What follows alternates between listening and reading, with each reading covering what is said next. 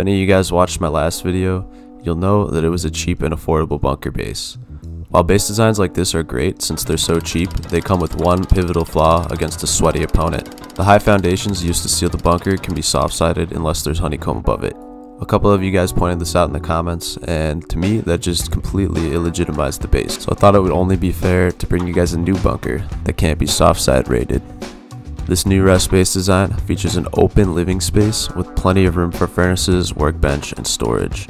The bunker itself is concealed by a triangular ladder hatch. The best part about it is that you can seal it from inside. You don't have to worry about leaving resources outside to seal your bunker when you log off. Also, you'll basically never have to F1 kill as long as you log off inside the bunker. These half walls right here block access to the soft side of the foundations, meaning that there's literally no way to eco raid this, unless they want to use jackhammers on a hard side armored wall.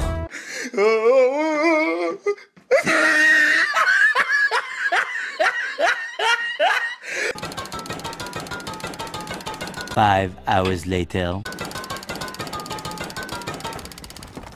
While I'm sure that this has been done before, I'm willing to say it's not that likely. This base also features roof access, which has no impact on the overall raid cost. What is the overall raid cost, you might ask? Once fully upgraded, this base costs no less than 20 rockets to raid. While we're throwing up stats for you sickos, I might as well show you the cost. While the initial high qual cost might be expensive, it's definitely doable for an active duo or trio to maintain the upkeep every day. This rust base design is also progression based. What this means is that you can pop down the starter unit at the beginning of the wipe and upgrade it as you gain the materials. You don't have to build this all at once. But that's enough introduction, let's get into this.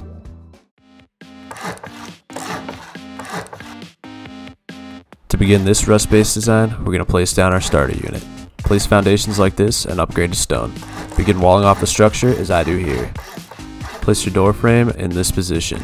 Upgrade everything to stone except the door frame and the wall next to it. We'll be beating these out later. Don't forget to place on your door and then begin setting up your starter unit as you like it. If you're following along, place your TC in this corner. Then place 2 large boxes right here. Fill the remaining space in the square with small boxes.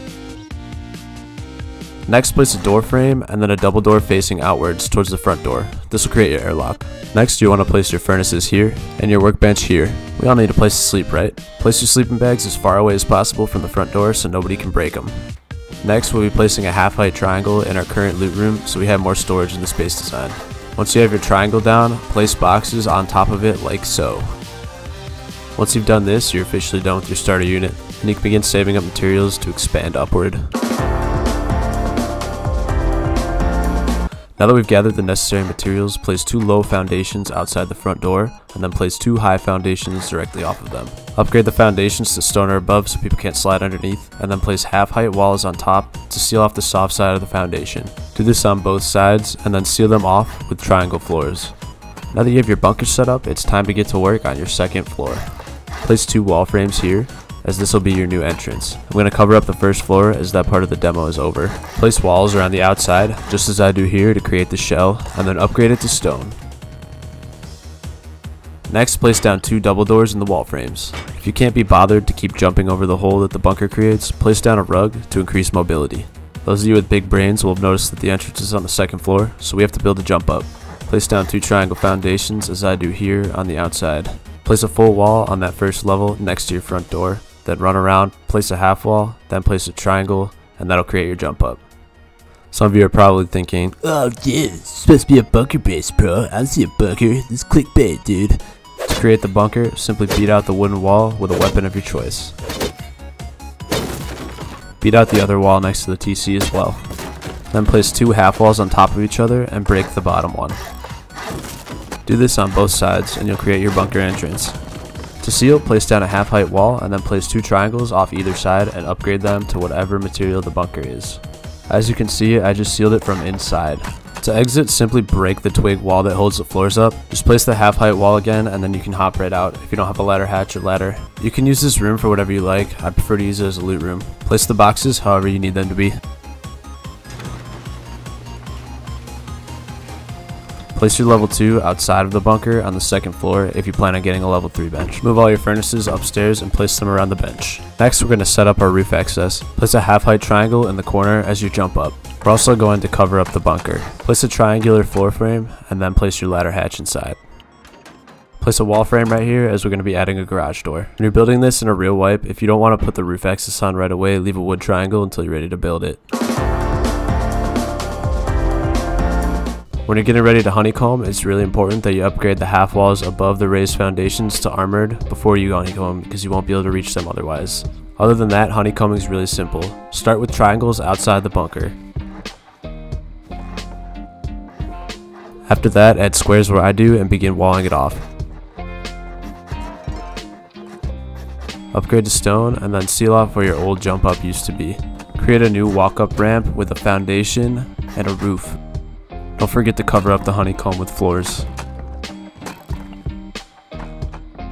Go up the roof ramp and then place a wall and a door frame like so. Add a single door and a double door and then replace the other double doors with garage doors. Next, go down to your bunker and upgrade everything to high qual. If you don't have enough high qual, sheet metal will do, it'll just be less rockets to your main loot. You have to move a couple boxes when you do the walls behind the main loot, but they're easily replaceable. Also, while you're doing this, make sure the triangle floors above the raised foundations are also upgraded to high qual.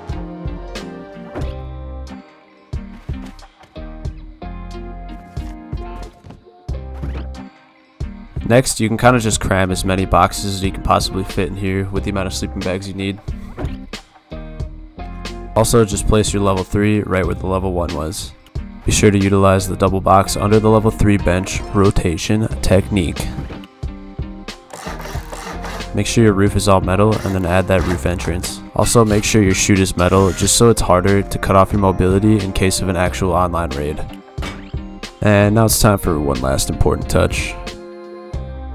Just want to take a moment to say thanks to people who dropped some criticism in the comments. I appreciate that, and I wouldn't have came up with this base design if they hadn't said those things. So I want to create a community where we can criticize each other respectfully and within reason. So thank you guys for doing that in that manner. Also, on the opposite end of the spectrum, I've been getting some positive feedback, which I appreciate so much. You guys don't even know. Shout out to any of you who have done that and left nice comments. Yeah, but I think that's about it, guys. So peace out, and I'll see you in the next one.